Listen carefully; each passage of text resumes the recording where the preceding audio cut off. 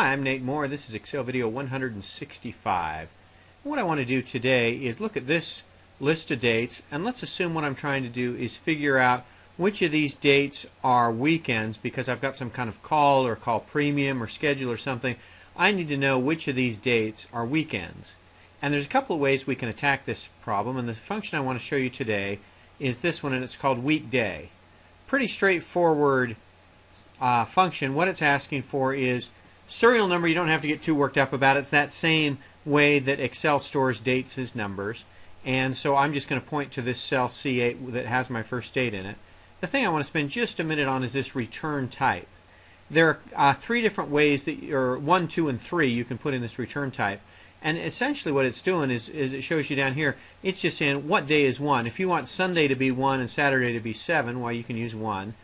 A lot of times I will put 2 here and make Monday 1 and Sunday 7.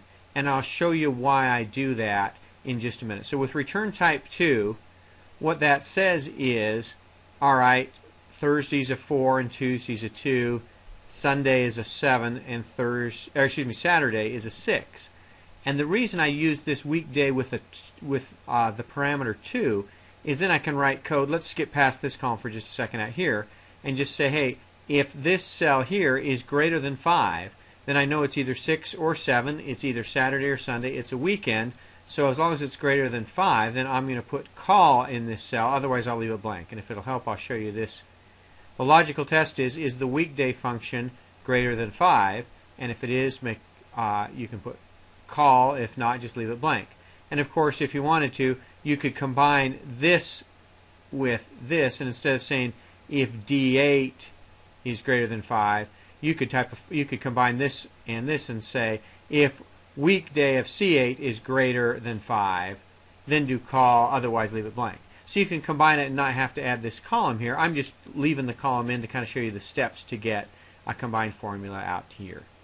The other way you can attack dates to figure out, okay, is this a Saturday or Sunday, and you don't want to do formulas, you don't want to print call, just show me what day of the week it is. What I've got here is my formula is just equals C8, equals C10, equals C11, equals C12. All I'm doing is copying it over. But when I did this, what I did is I came over here and I said I'm going to go down to more number formats, and you'll see in just a second, there we go, D is the format that will show you the whole day. Let me show you. When you start typing in this custom format, D gives you a 1-digit date, a 2-digit date. So if it's a single digit like the 1st through the 9th of the month, it'll put a 0 in front like it is right there. The third D will abbreviate the day of the week. Fourth D, as a custom format, will give you the full day. So what you can do is you can do Thursday right there, and then it's easy to see that, hey, Sunday's call and Saturday's call and something like that. Two ways, once you've got a date here, that you can look and see whether or not it's a weekend.